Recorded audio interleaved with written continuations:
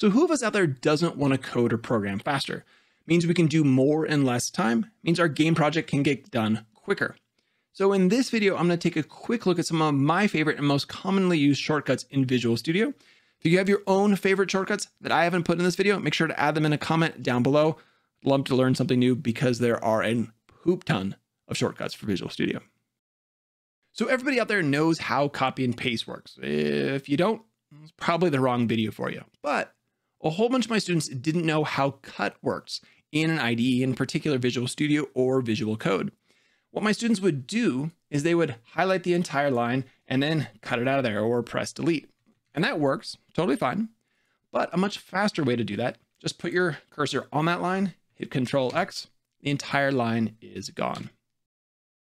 So another shortcut that's really valuable is commenting and uncommenting code. And yeah, once again, you can highlight stuff, right click, and you can come down here somewhere in here, there's a commenting.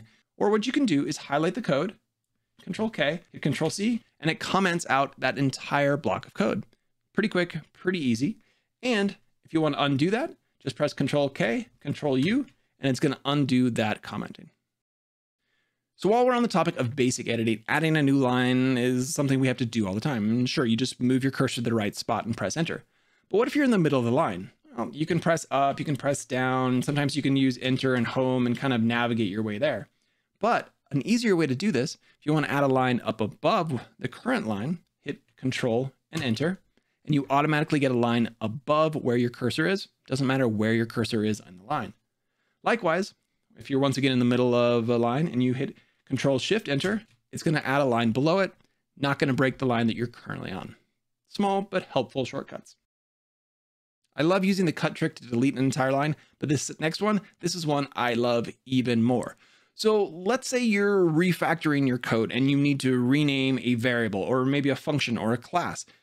Well, the way a lot of my students do that is they just manually get in here. They're like, oh, okay, I don't want this to be resource. I want it to be something else. And then they've got this new thing and now they've got all these errors and they're copying and pasting and that works, but it's slow. And if that variable, that function or class is used elsewhere in your project, you also have to go rename it all over and all throughout the project, which again, it works, but it's pretty tedious and pretty hard. So what we can do instead is we can select our variable. We just need to have our cursor on there. And again, this works for functions or classes. I'm going to press Control R, and it's going to let me rename it. And you'll notice that every instance of that variable is getting renamed at the same time. And when I'm done, I simply press Enter or Return, and I've renamed everything. Nice, easy, and best of all, when I go back into Unity, I'm not going to have a whole bunch of errors yelling at me because I've renamed something in my project. A couple more really useful ones.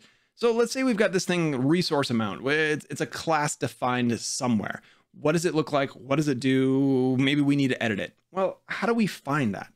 Well, one way to do that is to right click, go to definition, and you'll notice that there's a shortcut there. So I don't have to use my mouse at all. I'm going to mouse over that, press F12, and it's going to take me immediately to the definition of that. In this case, it's a struct. I can now edit it. It's open here. Good to go. So let's imagine that you have a function like the one here, the request pickup, and it's public, meaning it can get called outside of this class. Now, there's a lot of reasons why you might want to know where that's getting called. Maybe you're working with a teammate, they've called the wrong function, they've called something they shouldn't have, who knows? Or maybe there's just some old class buried deep in your project and you've forgotten about it and it's calling this particular function. So if I mouse over that and then press Shift F12, it's going to show me here everywhere in my project where this function is getting called. I can click on that. It'll take me to both the class, you can see it's opened up here, and the line where it's being used. Likewise, I can click on the other one. It's in a different class. Here we go. Once again, that's where that function is getting called. So let's imagine you're working on a function like the one I've got here, the complete request, and it just grows and grows and grows. It gets bigger and bigger and bigger. And now that might be okay, but if you're trying to follow good coding practices, you want to try to keep your functions relatively small and doing just one thing. So what you can do and what you should do is take that code and break it up into smaller functions. Now, again, you can do that manually, or with Visual Studio, we got a shortcut to do exactly that. So let's imagine I want to take this for each loop. I'm going to highlight it, and I'm going to press Control R, Control M. It's going to give me a little warning here, but I'm not going to worry about this too much. It's just about the return value. And when I do that, I get a new method. I'm just going to name it some for each loop. So I now have a reference to that new function with all the correct inputs. And if I scroll down here, I've got my new function. So Control R, Control M, refactors a bunch of code into a new method. All right, how about this one? You've got 2 lines or maybe more lines of code that are in the wrong place. You just need to move them up. Well, we can do that really nice and really easy. Let's imagine I have this line here and I want to put it up above. And now, sure, I can copy and paste it and move it. That's great. But what I can also do is hold Alt and the up arrow, and it's going to move that line of code up through my code, and I can put it wherever I want. This also works if I highlight a chunk of code. I can move it down line by line, and I can reorder my code very quickly, very easily, with a whole lot less key presses than copy and paste. All right, let's imagine you have been working a long time and the formatting is off. You can look at the code here. It looks horrible. It's hard to follow along. The spacing, the indenting is all wrong. Now, again, you can manually fix this, but Visual Studio gives us a nice shortcut to do this. If we hit Control K, Control D, it's going to reformat our entire class with proper formatting and spacing. Really nice, really easy on those occasions where Visual Studio doesn't do it for you automatically, or maybe you or a partner messed it up somehow. You ever been working and you realize the code you just wrote needs to go inside of an if statement or maybe a while statement or something like that? Well, of course you can manually do that, or you can highlight your code, press Control K, Control S, and it's going to bring up the surround with option. And there's a whole bunch here. There's ifs, for eaches, whiles. Try any of them that you like. Let's try an if. If I add an if in there, it surrounds the code that I highlighted in the curly braces, creates my if statement, and highlights the condition for that to be true, setting me up to create that if statement nice and quickly. So if you've got a big class like I've got here, I've got some 400 lines of code, it might be hard to find the function that you're looking for. And of course, there's other ways to do it, but maybe you just want to squish everything down and you're just tired of clicking one by one and shrinking them down. Well, Visual Studio, if you press Control M, Control O, it'll shrink everything down or collapse everything down to its definition like so, and your class becomes far more manageable. When you find the function that you're looking for, you can just open it up and do the work that you need to do.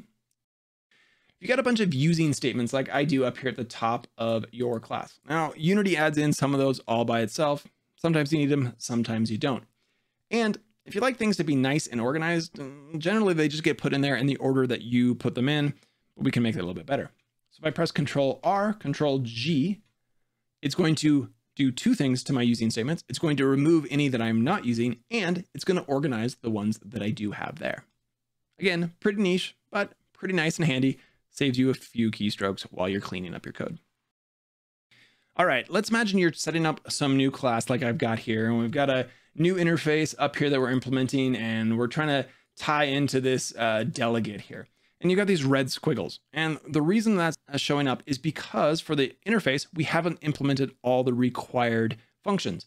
For the event, we just don't have that function, or we don't have a function with the correct signature that matches that delegate. So we can solve this pretty quickly and easily. If I come up here to the interface, I can press Control period. It's going to bring up my quick fixes here. And the first one here is the implement interface. So I can click on it or just press enter. And it's going to add in the function or method with the correct signature to match that interface. If that interface requires more than one method, it's going to add them all in there. Nice and easy. Make sure that you get it right the first time. Spend less time going back and forth and trying to spell check or make sure you got the right signature. Same thing down here with our delegate. We're expecting some function that's going to match the signature of this delegate. Now, of course, I could go look at the definition of that delegate, figure out what its signature is, and come back and create that function. Or once again, I can hit Control period, and I can generate the method. I keep the name, and I make sure that I get the correct signature for that delegate. Nice and happy, super quick and easy to do. The last 2 shortcuts help us with something that we've all been guilty of. Pretty common, especially for beginning developers, when you're working on something in Visual Studio and you want to open up a new class we go back into Unity, we go over here to our project folders and we find it and we open it up. And that works, but it's not the fastest workflow, especially if you have saved work and when you go back into Unity, it's got to recompile and you've got to wait for that to find the file that you want to edit next.